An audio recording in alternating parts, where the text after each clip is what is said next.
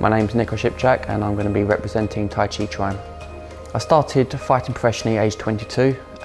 Age 24 I was on the Ultimate Fighter reality show, America versus England, and off the back of that I got a contract with the UFC.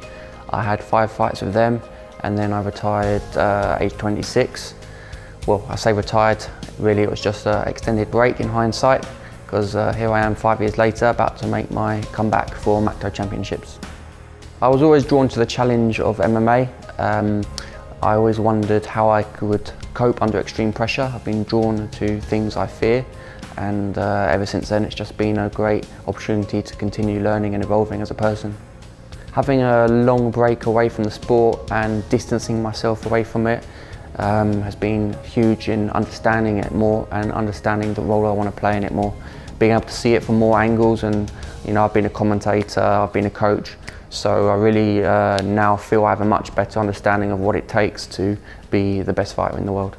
I am drawn to the real art side of the martial arts, and I study a lot, I read a lot, I travel and seek out the expert coaches in different areas of the game.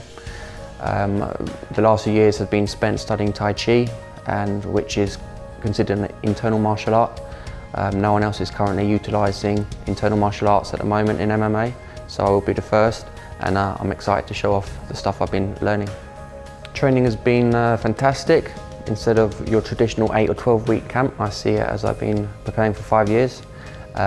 Most of my training I do on my own and outdoors, so it's changed a lot to how I used to prepare. I don't lift weights anymore, my diet has changed, my sleep has changed, so every single facet of my training is now evolved, and I think that will give me a significant edge over my competition. It's an honour to be chosen to represent the main event in Macto. I really like what the guys are doing there, and I'm going to do my best to make them proud and present the sport in a positive light. My opponent is Kyle from up north. I don't know too much about him other than he's got a strong boxing background, but I feel that even if I were to fight him in a boxing match, I would still be victorious. Stylistically, I think I'm a bad matchup for him, and I think I'm a bad matchup for anyone, because they don't know what I will be bringing to the table, and my style will just be too efficient and I will dismantle them in the first round.